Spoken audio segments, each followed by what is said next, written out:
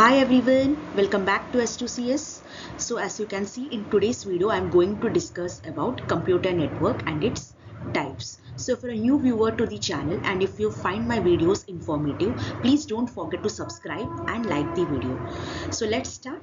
So what all points in today's video I'm going to discuss? What is computer network? What are the uses of computer network and types of network? So let's start.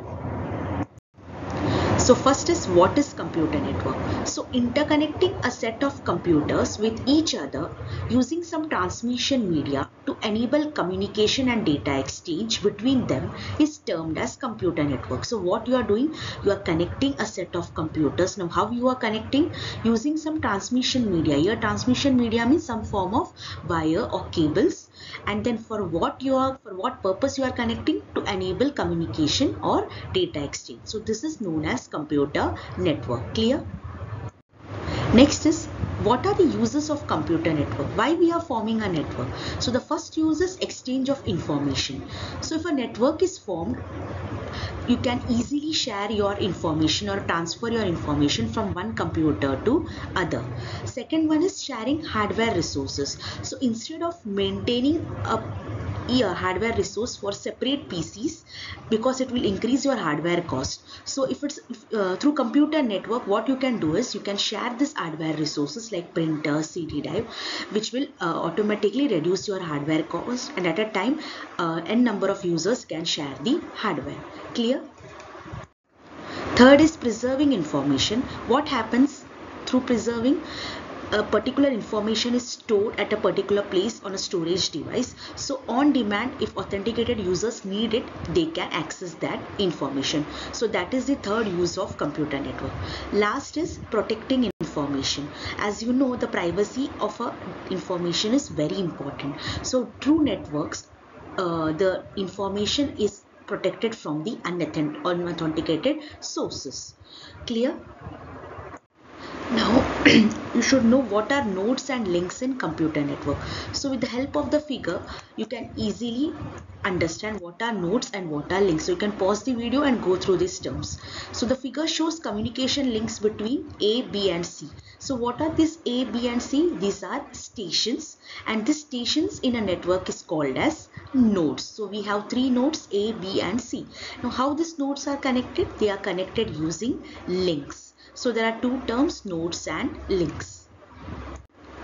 Next is types of network. Now depending on your coverage area and what all facilities your network provides, it's been divided into three types, that is LAN, MAN and WAN.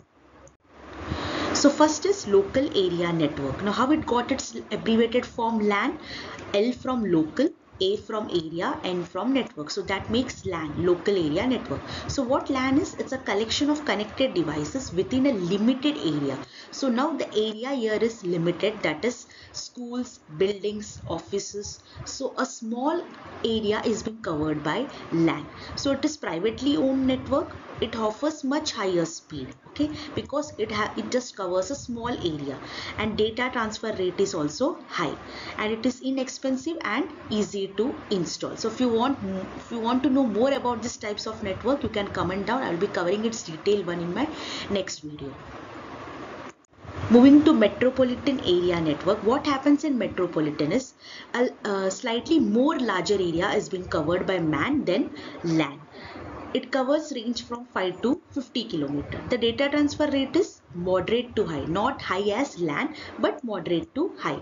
It is hard to design as compared to LAN. So what all examples it include? Cable TV networks, university campuses.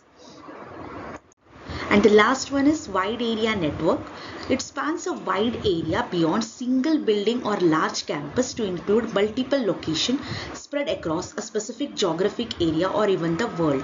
So you can say a more wide area is being covered by a WAN. For example, if you're connecting the computers that is spread around states, countries, okay, in that case we use WAN. So what happens, as the coverage area is more, the data transfer rate and the speed will be less as compared to LAN and MAN, and it is difficult to design and maintain. So the best example for WAN will be internet, which everyone knows what is the use of internet nowadays. So I hope you are clear with types of network. So thank you for watching. You can also visit my another channel S2 Learn for English grammar videos. And if you want more computer related videos from my side, please don't forget to subscribe the channel. I will be bringing more and more informative videos in near future. So thank you for watching. Bye.